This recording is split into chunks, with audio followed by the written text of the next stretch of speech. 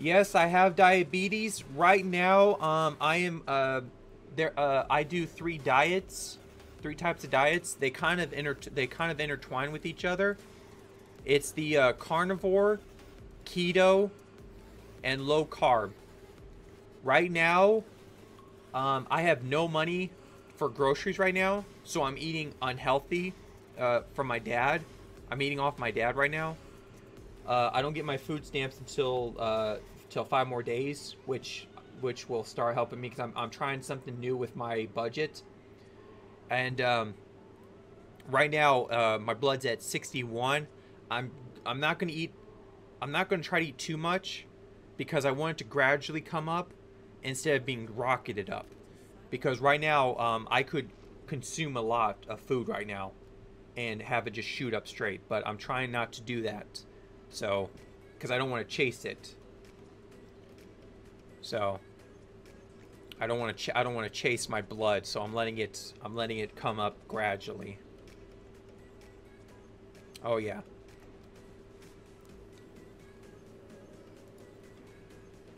Yeah, having diabetes, that's the problem. That's the problem I've been having uh living eating like my eating with my eating my father's food, my dad's food, because it's it wrecks my blood sugar up.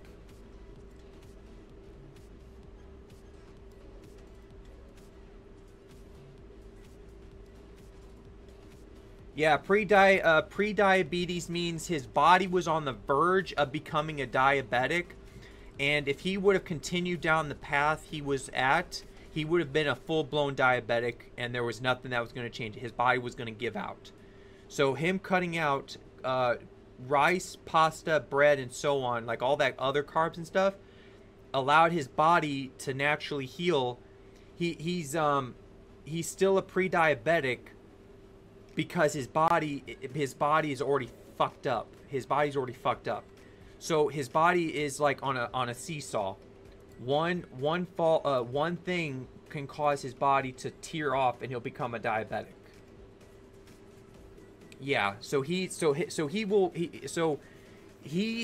has a his body has a possibility of healing itself if he sticks to it. If he doesn't, he's going to be a full-blown diabetic and he'll have to take insulin for the rest of his life. There's just no coming across that. His body will he'll fuck up his body and he'll turn and that will be it. That will be completely it.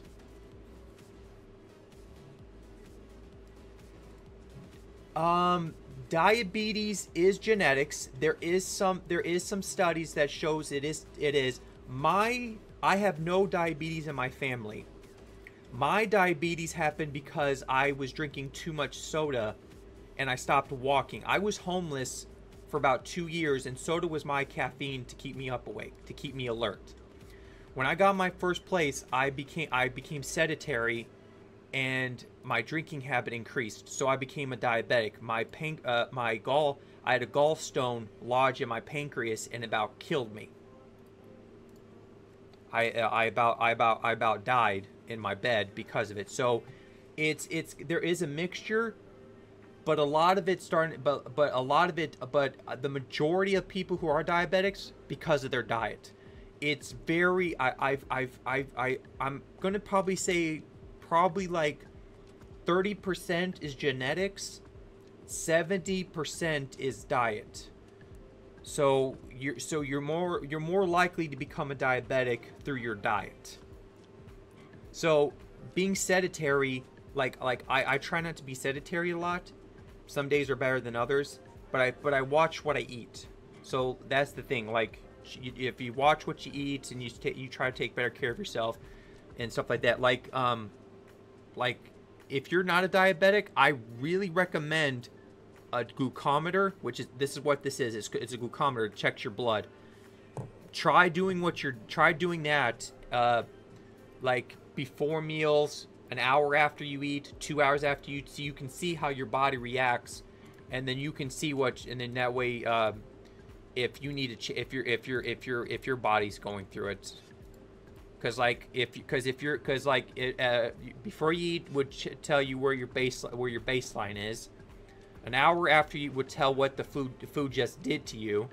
2 hours would tell you if your blood sugar went back to normal or not. So you would get a rough estimation of how food affects you. And I know what food does to me, eating like my dad, like eating pasta, potatoes, bread, stuff like that. That's why I do like carnivore, low carb, and keto. Low carb, high fat, protein type diets, stuff like that. That seems to be the diet that works for me. And that's what I've been doing, is that diet. And so yeah, it does work. Like I'm okay being a diabetic. Like it took me forever to come to terms with being a diabetic, but I'm actually glad I became a diabetic, because it taught me how food works. It showed me that the food pyramid that we all grew up with is complete dog shit. It is. That food pyramid, it's complete dog shit. It's complete dog shit. It really is. You're not supposed to have that much carbohydrates, and people are having too much, and the problem is that this isn't misinformation. Like, I can't get in trouble because I'm a diabetic, and I have, like, my body has reacted to this stuff. So like I you don't need to be a doctor to help people out. And yeah, like, cutting back on your carbohydrates, it does help. Like, it really does. If you can cut them out completely, then that's even better. But if you can lower your carbohydrate intake, you'll do your body wonders. Like, I have a soda I drink. I found a soda that I can drink that doesn't affect my blood sugar. It's called the soda I found is called Zevia.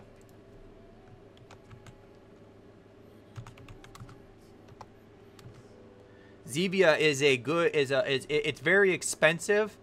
Zevia is very expensive, and it's like $1 a can, but it doesn't affect my blood sugar, and it's really low in, it's really good. But yeah,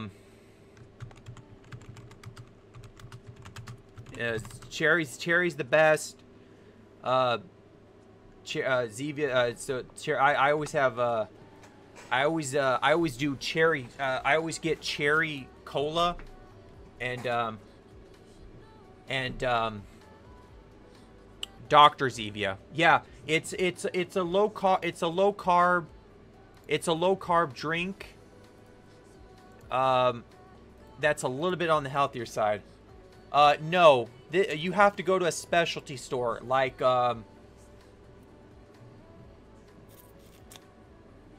Okay, give me a second. How am I going to explain this? I live in Arizona.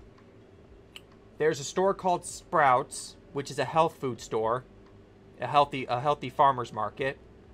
There is a store called Fry's, which is owned by and operated through Kroger's. So if you have a Kroger's, you can find it, because I found Kroger's in Indiana. So Indiana had Kroger's and it had Zevia. So you could probably get lucky there.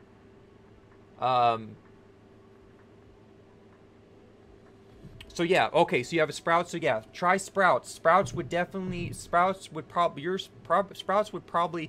I don't know if yours would, but I'm spitballing based on what's available here. Like, all Sprouts that I have here sell Zevia. So I'm sure yours would probably too, because it's owned by the same company. So I'm probably sure they would probably do it. But yeah, you gotta go there. Yeah, just check it out.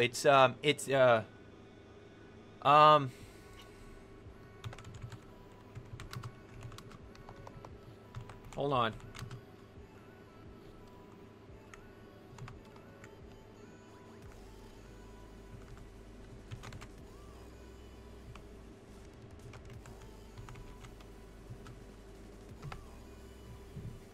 There. That gives you that way. That way, it's so much easier for you to understand. Those are Cherry Cola is good. Dr. Zevia is a good Dr. Pepper replacement. There's no. It's all clear. So, like all Zevias are clear color. There's no color to it. It's all clear. It's all clear. Cherry Cola is my favorite. Dr. Zevia is my second favorite. You'd have at the bottom of the list, if you ever look online for the flavors, the regular flavor of cola, only in a pinch. If there is no other flavor, to get, and I need a Zevia fix, I'll get cola. But that has to be the dead last of the last. But those are the most popular ones, is Cherry Cola and Dr. Zevia. So like those are definitely they're very expensive though. They are not cheap. They are not cheap at all. I mean, really not. Yeah, so there you go. You just gotta go for it. You gotta buy, you gotta try it, and see what you think about it. I mean, like I said, they come in like, I'm sure they'll probably come in a 6-pack or a 10-pack. And you just like, there's no singles, so you're gonna have to bite the bullet and try it. Yeah, they're really good. They really are. They're expensive as all hell though. They're very expensive, but they're really good. I mean, they're really good. I love them. So I'm glad I found, like I said, being a diabetic, I found some really cool shit that I never would have thought at all. Never thought I would. I never thought I would have ever found. I never would have found out if I never became a diabetic. Never would have found out. Never.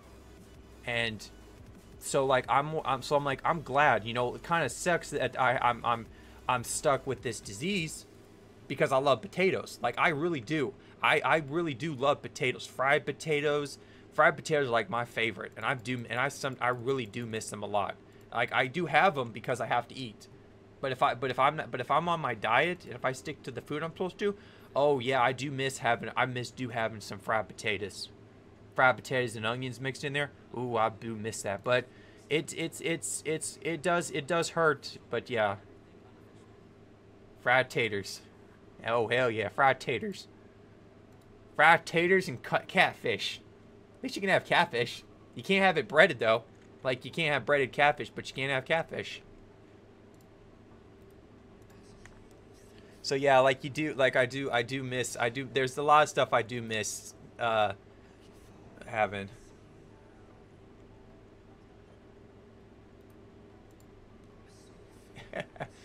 At least I can have bacon. I mean, shoot, I buy like 3 pounds of bacon each month. So like, I'm always glad I can at least buy bacon. So, I mean, that's always the positive side. At least I'm always glad I could buy bacon.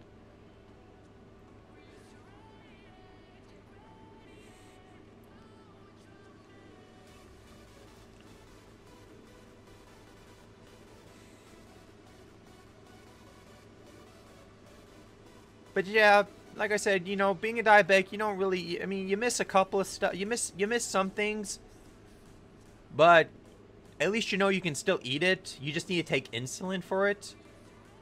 You know, like I have to take insulin for all the shit I'm eating right now, for all the garbage I'm eating. But after, you know, realistically, if I stick to my diet, I hardly touch my insulin, except my nightly insulin. I have to take that every night, but that's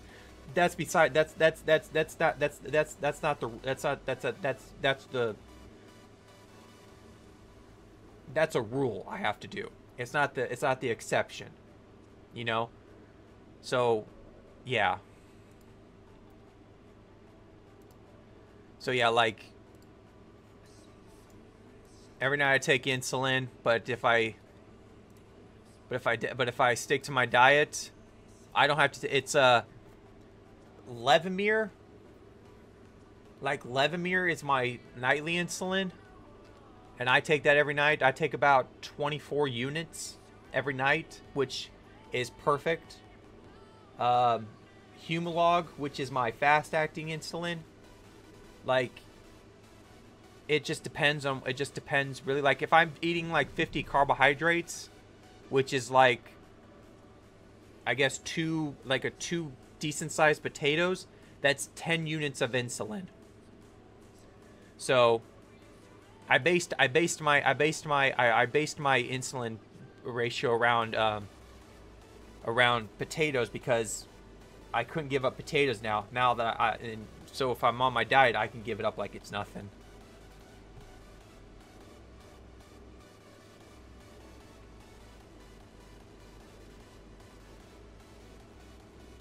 Now if I'm lucky, like I haven't given up sushi, because I don't need the rice in sushi. I just need the raw fish. And that's all I need. So it's like I haven't given up eating raw fish. So that's the best thing.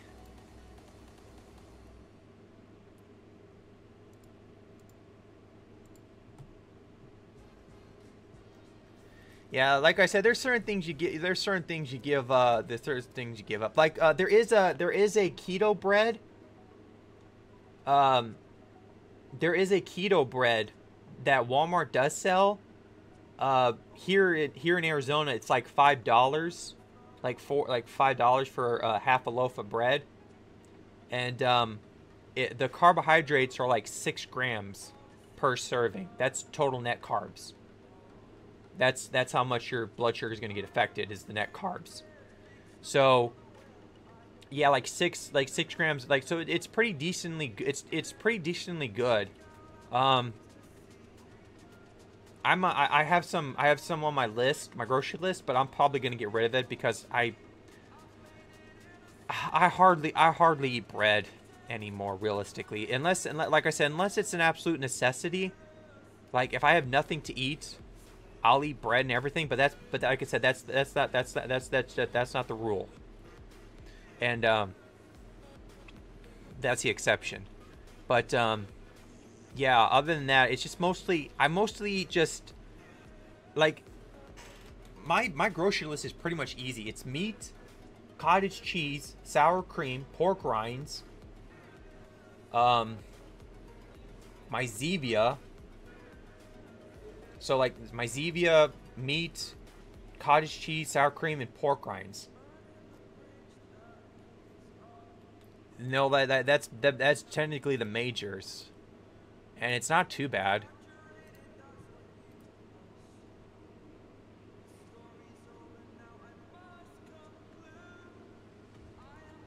I mean, that's not counting. I mean, come on, that's not counting the condiments and like the mayo, and the spices that you need for your meat to cook your meat with. But yeah, it's pretty much like, it's pretty decent. Like I'm probably sure like if you were to take my grocery list and make a circle and cut it into 3 sections, I think right now I get more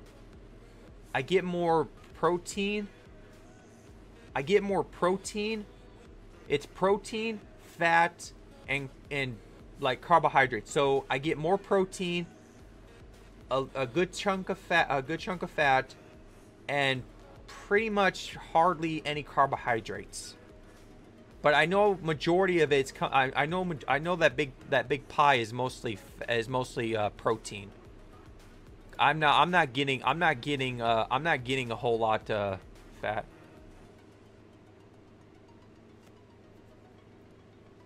Yeah, grilled chicken's fine. I do chicken thighs though. You want more fat, and so you want to go more dark meat, like chicken thighs. Like right now, I don't do chicken breasts because chicken breasts are just very lean and they don't have a lot of fat. And I don't do wings. I don't do legs. I do chicken thighs because chicken thighs are the ones where a lot of that fat's at. And fat is flavor. You got to remember, fat is flavor. That's why bacon is so good, is because it's that fat you're eating. It's that deliciousness. It's the fat you want.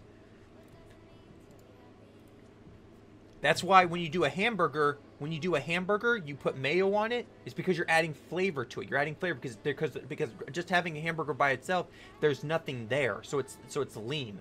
There's nothing really there. So you want the fat. That's why if you go to like these like specialty places that do like ground their own meat and stuff, and it's really juicy and flavorful, is because there's a lot of fat in there. So they grind chunks of fat in with the meat and grill it. That's why you don't need like mayo or ketchup on it, because the flavor's already there.